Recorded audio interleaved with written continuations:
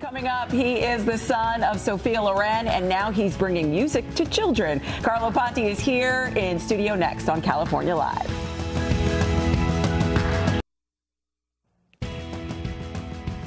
Danny, have you ever wondered what it would be like to be the daughter or the son of a movie icon? Oh my God, I could only dream.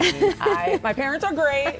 They're great. Love you guys, but far away as you can get from Hollywood. Same here, same here. Well, our next guest was born into Hollywood royalty. Carlo Ponti Jr. is the son of the legendary Sophia Loren and Italian film producer Carlo Ponti. Carlo, it's so great to meet you, and welcome to California Live. So I got to ask you first, what was it like having two hugely famous parents?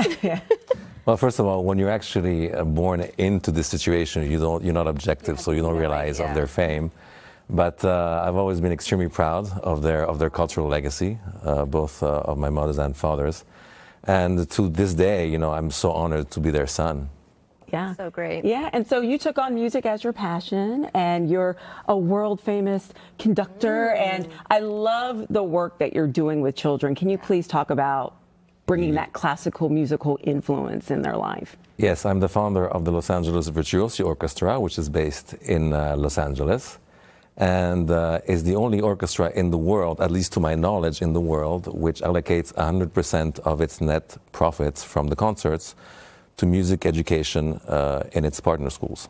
Wow. Yeah. And why was it so important for you to work with children and have it be brought back into the school systems?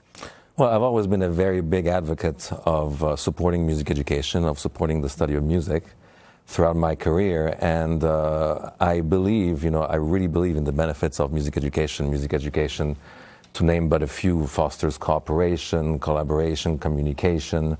It increases the students' academic achievements, mostly in mathematics and in reading, so in key disciplines as well.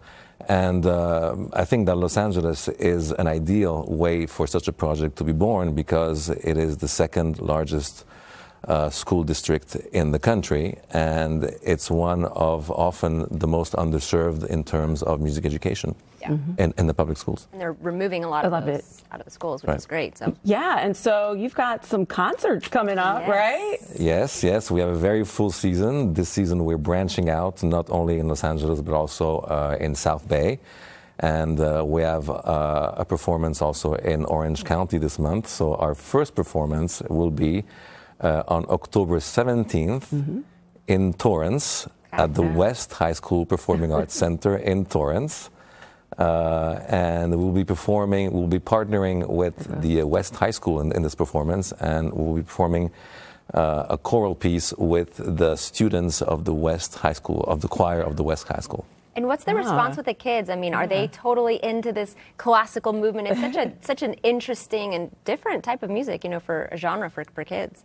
Well, they've been really. I mean, this is their first performance of a piece with a professional orchestra. So awesome. And they've been extremely motivated. You know, it gives them the chance to really perform at the highest possible level, to be motivated at the highest possible level, and to show what they can achieve.